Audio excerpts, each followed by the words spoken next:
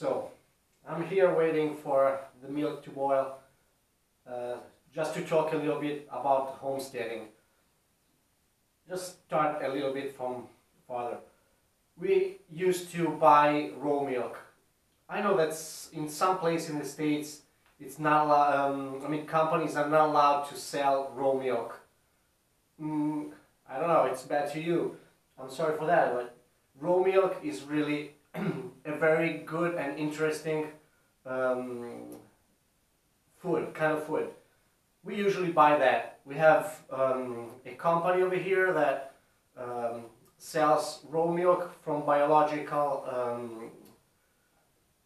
cows. They just take the cows around in the country land to eat the grass. They're not growing them up with hormones or antibiotics and that.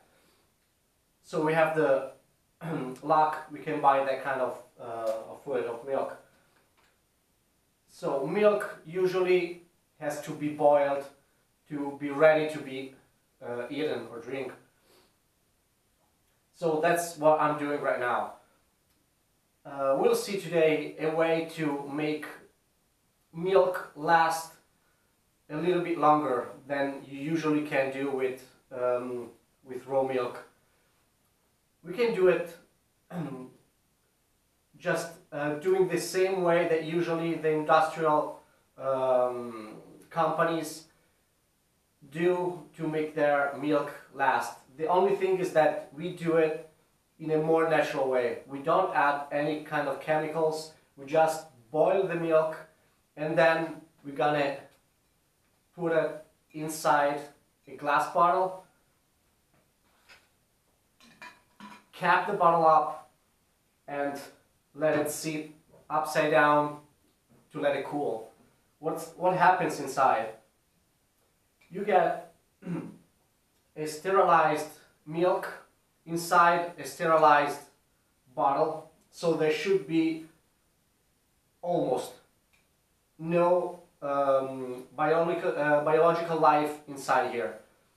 Another thing you can do, pouring directly the boiling milk inside the bottle, is that when you fill it up, you leave just a little bit air inside.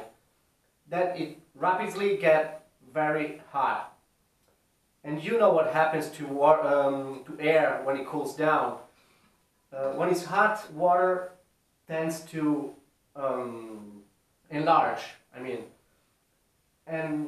it's doing the opposite thing when it cools down. So we're creating a pressure inside where we have hot air, which when the milk cools down, the air cools down and sucks from up here. You can see the cap that is moving. This is just to check out when you have pressure or depression inside. That means there's no air when it's pressed down. That's what we're trying to find. The least air possible inside. It means the longest lasting of the milk inside the bottle. Obviously we have to keep it inside the fridge, that is normal. But you can have milk that is going to last not less than 5 to 7 days inside here. See, milk is boiling. We have to wait 5 minutes of boiling before we can put it in the bottles. This is because in 5 minutes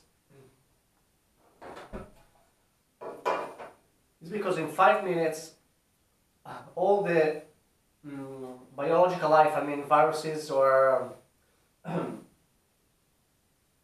any kind of virus that can be harmful for a human being is gonna die with a hot temperature. Almost all, 98.99%. So we're waiting for the 5 minutes boiling and then we see what we do. I forgot a thing. I usually don't use the whole milk we have over here. These are about 6 liters. I take off around 4 liters and I take 2 liters, which is about 2/3 of a gallon, to make yogurt. And we'll see also how to do yogurt with the milk. That we'll see it later. Let's wait up for that. Okay, 5 minutes are gone. Milk is still boiling, and we're ready to put it in the bottles. So turn off. Check out this. Watch out not to put it outside or unbalance the bottle.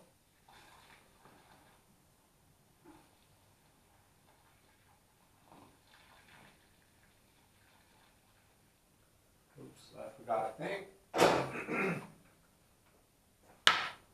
Here. 1. We refill it later.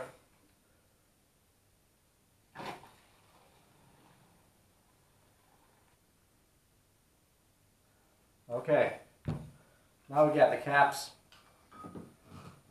Squeeze it and put it upside down. 2,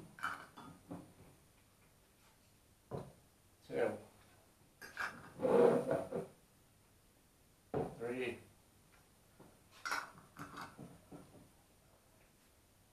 4,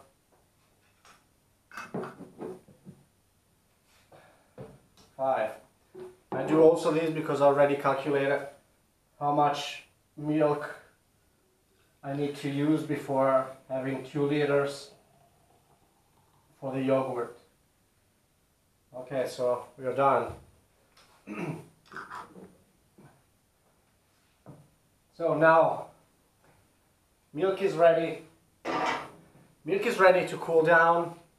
We'll leave it over here until it's totally cooled up. And then we're gonna put it on the fridge.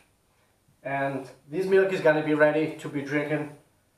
It could be drinking either now, but you can wait to it to cool, and for the last 5 to 7 days, you can drink it with no problems. So, thanks a lot and have a good prepping.